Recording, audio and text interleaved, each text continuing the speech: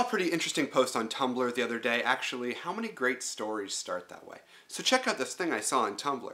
I saw an interesting post on Tumblr the other day about the actual ages of characters in films versus how they are portrayed. Often in a book, a character will be set at a certain age, then when that book is turned into a film, they will change the age of the character, if not in name, then in the actor playing them. And the example that they showed was The Hunger Games. It showed pictures of Josh Hutcherson and Hutchinson? Hutcherson. The post included images of Josh Hutcherson and Jennifer Lawrence when they were 15 and 16 years old, respectively. You know, the age that Peeta and Katniss are in the actual Hunger Games, as opposed to them being like 21 or 22 when those movies started. They look obviously drastically different. It got me thinking, why is it that we have to have things watered down in film? The Hunger Games is an incredibly popular book series, and certainly millions of people have read that book and thought about 16-year-old Katniss having to do all the terrible things that she has to do in the book. So why is it that we can't handle that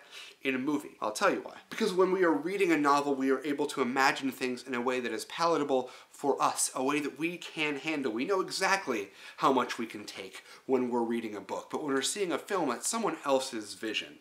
And to have to actually look at 15 and 16-year-old kids with chubby little teenage cheeks actually killing each other might be too much for people to deal with. We talked about this in the last episode of Sorted, actually, how Daenerys Stormborn in the Game of Thrones books is 13 years old.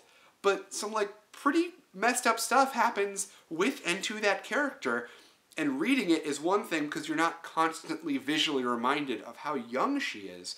But if in the show she was doing like all the things that she does with Khal Drogo and she was 13, I think that that would take everybody out of the story enough that they couldn't concentrate on what was happening, or, you know, forgive it because it's a medieval time period or a dystopian future in North America or something. Yet another reason why I love books, because books allow you to go exactly as far as you are willing to and no further, whereas a film just sets something out in front of you and says, here it is.